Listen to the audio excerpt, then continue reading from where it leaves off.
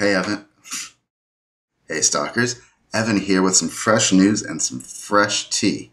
Reason Studios announced that they are going to be adding a Midi out function to Reason 11.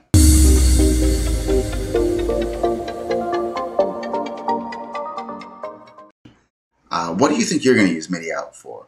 What do you think your top uses would be? Or are you not interested in it at all? Just leave a comment below. I'm kind of interested in what you're thinking about this because I haven't really felt the need for it within Reason proper.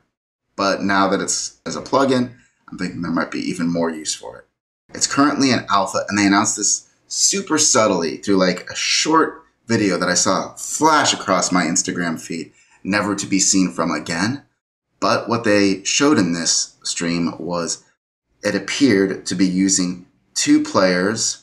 I think it might have been scale and chords and dual arpeggio or maybe quad note. I don't know, but they had a couple of players, and then it appeared that they were going to a Midi out utility, and maybe it's the same one, it's just been upgraded, or maybe it's a new one, and then that was controlling Serum.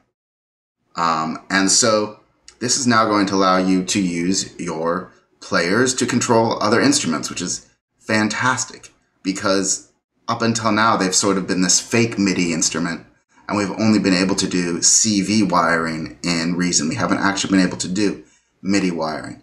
The ability to have this is going to open up a lot of possibilities, both with making Reason work with third-party plugins, but especially if you're using Reason, I think, as a plugin in another DAW. This is probably going to open up a whole new world of creativity by using the players that Reason comes with. So I'm really excited about this. There's no update on when it's going to come out, when it's going to come out of beta. They described it as an alpha or finishing alpha. So fingers crossed it's soon. They've been surprisingly fast with some of their developments lately. So I'm hoping maybe they've got some new team members and they're able to keep up a faster pace of production. Thanks for watching. Be sure to like and subscribe and let me know what you want to do with this plugin. Thanks.